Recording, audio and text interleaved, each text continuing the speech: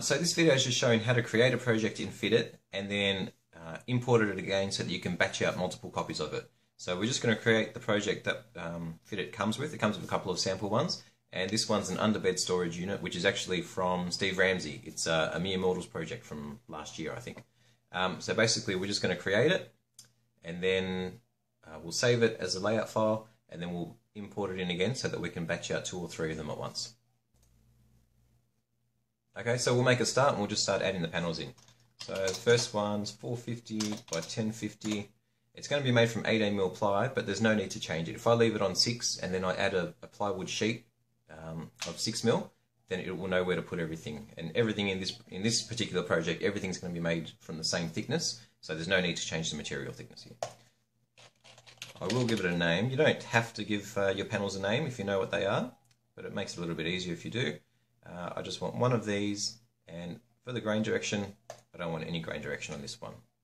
And that just means that when Fitted goes to lay it out, it can put it on any direction on any sheet and it doesn't have to worry about it. So your layouts work a lot better when you don't have grain direction in there.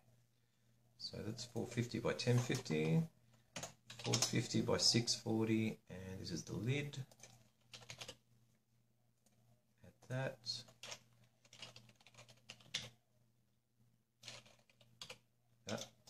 In the wrong spot.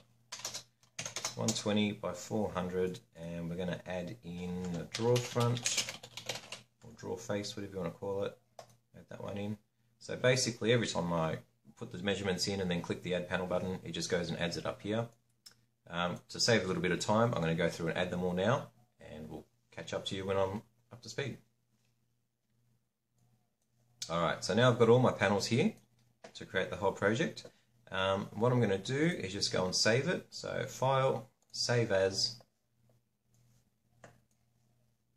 and it doesn't really matter where I save it.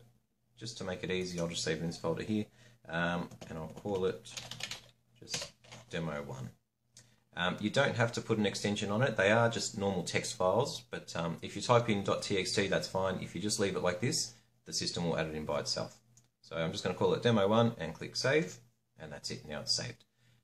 Now, what I can do with it, because I've got this here, I can go to Import Layout, and this is so that we can batch it out. So say we wanted to make 3 of these underbed units. We'll go to Import Layout, open it up, and there's Demo 1. So we'll just select Demo 1, say Open, and then we get a little prompt that says, how many copies would you like to import? So we've already got 1 here. Say we wanted to make 3 of them, so we'll just import 2 more. So 2, say OK. And now it's created all the panels for 2 more of these projects. So I've got 3 of them all up. So now, if we go and add in a couple of sheets of plywood, we'll just put in 2. So all I did there was, the default measurements are already in there. So 2400 by 1200, which is basically just a full sheet of plywood, and then I added in 2 of them, with no grain direction once again, because I just don't care which way it goes. Now to make it look a little bit nicer, I'm just going to change the label so that the labels don't show measurements, and we'll just go and click Auto Sort.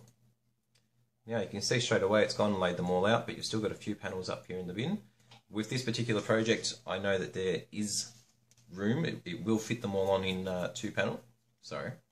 With this particular project, I know that 3 of these layouts will fit on 2 sheets of plywood. So if I just hit Auto Sort a few more times, there you go. It took 3 clicks and now it's laid out everything for me.